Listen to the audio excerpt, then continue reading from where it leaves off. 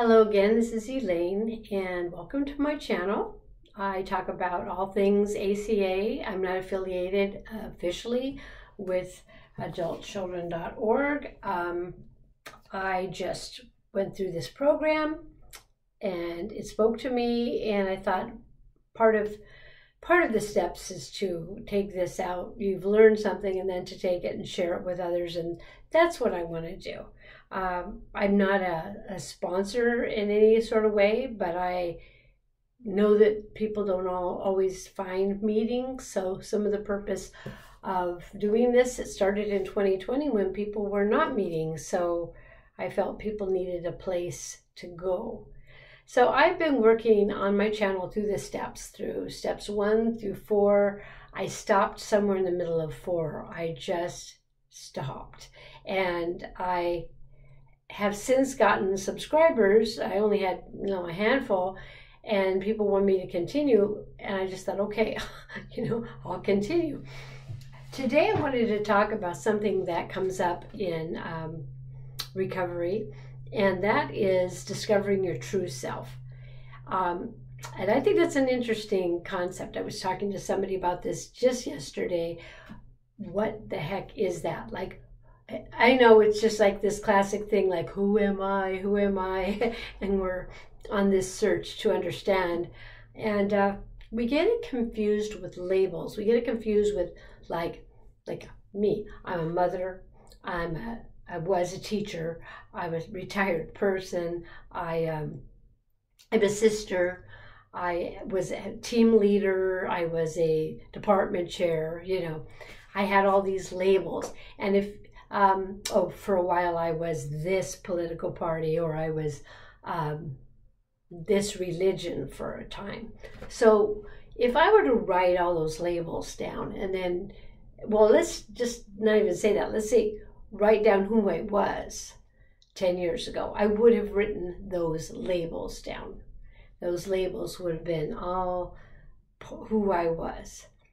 But that's not really like our true self. Those are labels. Those are actually nothing wrong with them, and nothing wrong with anything that we identify with. If we want to identify, it's a free country. We can identify with a religion. We can identify with a political party if we want, or no party. We can be a member of a particular profession and have a name, or have a name that designates who we are within a family structure. That's all very normal, and in a sense it's part of who we are, but it's not our true authentic self. So if you had done that, or if I had done that 10 years ago, and I had listed all these things, and then someone said, now take out all the things that are they're just labels, they're not necessarily your true self. That's what you, here's another thing.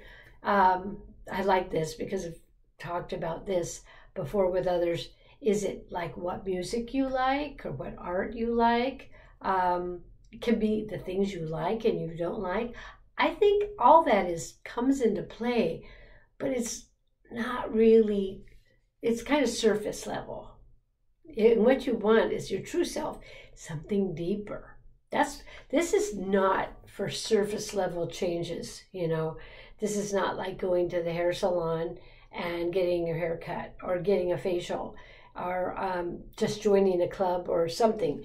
It's actually a process. It's dynamic. Your true self, who you really are, is dynamic. So if you can do that, if you can define yourself without these external things, even though we're part of that, yeah, those labels are part of us, but the true self is actually what we have left over when we've done this work of the 12 steps. Now, what are we doing with the 12 steps? Well, we're identifying things that have been dysfunctional and they don't work for us. Like if we identify with the 14 traits and we'd identify with all of those, actually most of those keep us from being our true self, believe it or not. So if we described ourselves as those traits, it still doesn't mean we don't have a true self. It just means that those traits get in the way of our true self. So what we do with identifying with those 14 characteristics is we say, okay, the process of identifying those and then trying to make an effort to change the way we live this and not be dysfunctional, that's part of trying finding our true self. Our true self is also how we let other people treat us, and deciding that we won't let other people treat us in ways that doesn't honor us. And we don't have to do that in a mean way and in a way that causes a lot of conflict, but we just honor ourselves enough to discern, this is good for me, this is not good for me. This person is difficult for me to be around because maybe they engage in habits that aren't good for me. They make me feel less about myself. And actually, the nice thing about the program is eventually it doesn't matter what people say about us. We know who we are and we stand in that. So that's really an exciting part. And that's when you start to think, yeah, I'm getting at it. This is my true self. So if I could compare it with, in a metaphor, and this has been used many times, but I think it's a really great metaphor. When somebody finds gold or silver, when they're mining, they don't just find a nugget with gold, pure. I mean, I guess it's possible, but usually it has what's called dross on it. It has the dull material stuck to it, adhering to the precious metal. And the way that you deal with purifying that metal is through fire, through heat. When you're going through the program, that's what you have to do. You're kind of heating stuff up. You're bringing up some things in your past, and you realize, like as a child, you learned dysfunctional behaviors. You learned, you self-sabotaged. You became codependent. You let others walk on all over you. You did certain things, and the program kind of says, do you see that now? Do you see what you were doing? Do you see how you'd be happier if you didn't do it quite that way, or if you understood that that was happening when it did happen?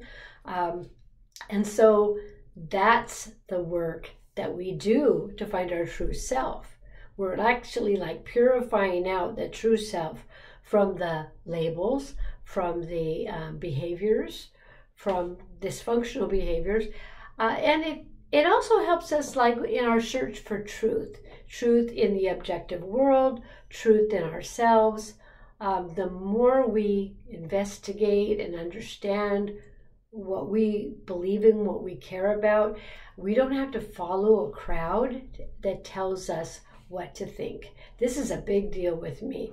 I've had lots of manifestations of, things in my life, my causes and things. And those do have to do with me, and they do define my character and what I believe in, what I think is important. But also then in the process, sometimes I still engage in the behaviors through those things, and that's not my true authentic self. And sometimes it's great to identify with a group, but we also have to understand that sometimes a group will lead us down the primrose path and sometimes to our own detriment because we haven't looked into it. We haven't discovered if it honors us. Faith is great, but also there's a certain amount of discernment that we have to have. Loyalty is great, but there's also a certain amount of investigation to see if it's right to be loyal to this idea or these people. So our true self is not really one thing. It's not a static thing. It's not so you'll wake up one morning and you'll discover your true self and then you're done. I don't think you get done like with this program. I don't think you get done finding your true self. One of the parts of finding your true self is self-love. So self-love is this radical thing that you do that, because a lot of us come in with bad self-esteem and like hearing the voices of people in the past with their criticisms and the labels that stuck that we believed we were because we got that programming. what we have to do is decide if that thing is like wrong or is not helping us. It is to reject that thing. Or if there's something that like maybe resonates with us, that is, we want to be part of it, or we want to adopt those ideals. If they honor us and honor others too, because we have to live in a world with other people. We have to be good people in the world, not codependent, but honest with ourselves. So our true self is not phony. It investigates, it discerns, it understands, and so it's a dynamic process because we're always going to be confronted with our own self-sabotage or sabotage from others that maybe they don't even mean, like maybe they're just needy or something, but we have to understand and discern, and that's the process. So in the end, we're looking for the nice, refined, beautiful gold. Some of these elements are actually good for us. We don't realize that there are metals that are unhealthy and they're bad for us. And then there are the precious metals that are actually very good for us. And so but in a metaphorical sense, that's what we want to do, is not have like the harmful things inside of us, but have the healthy things. And we want to kind of purify those things out. And that's part of discovering who our true self is. And it's actually really exciting. It's a process. It takes time. We have to be all through this program as we go through the steps. Excuse me. As we go through the steps, we are looking to be gentle with ourselves. And not to be blaming others. This is all our responsibility to become adults, but by healing our adult child and by figuring out those dysfunctions, we are purifying that true self within us. So I hope that's helpful to you, because if somebody says to you, well, who are you? Well, you might want to say, like I say, you're on your first date or something, you might talk about those labels at first. We put that out there, like people need to know maybe that we're mothers or retired or something, but we really have a conversation with somebody, then we might kind of define who we are by what we will allow, what we reject, what we truly love and care about, what is an active thing, and it takes time, and it's always going to be dynamic and changing. Okay, so thank you, and I will be getting back to the 12 steps soon, but in the meantime, I want to have these little tidbits to put out there for you, and I hope you have a wonderful day. Thank you very much. Bye-bye.